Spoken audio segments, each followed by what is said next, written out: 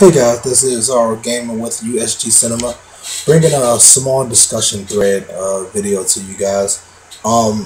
Based on what you know so far about the PS4 and the Xbox One, based on what you know about the specs, the disk drive, the exclusives, the controller, so forth and so on. I know the PS4, we do not know how the system looks.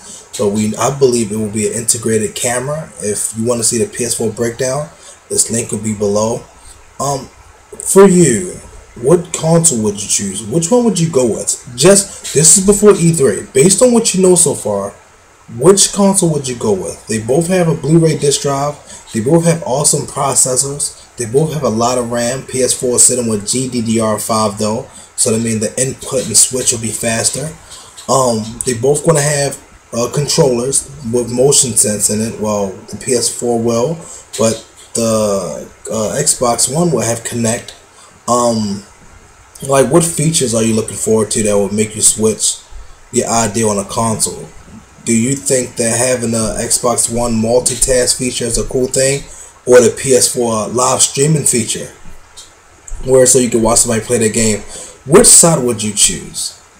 You know, just comment below. Please subscribe to our channel for more news and updates. Don't forget, guys, we will have The Last of Us the unboxing and the early release this weekend with a review. Also, we will be giving out a special edition of The Last of Us, so please stay tuned into that. Besides that, guys, again, please follow us on Google Plus and on Twitter. You know, what side? Let me know what side would you choose, because me personally, PS4. Reason being, I've always been a big Sony fan, and I believe that's where I want to say that. Don't get me wrong, the Xbox One channel features cool, but PS4 for me.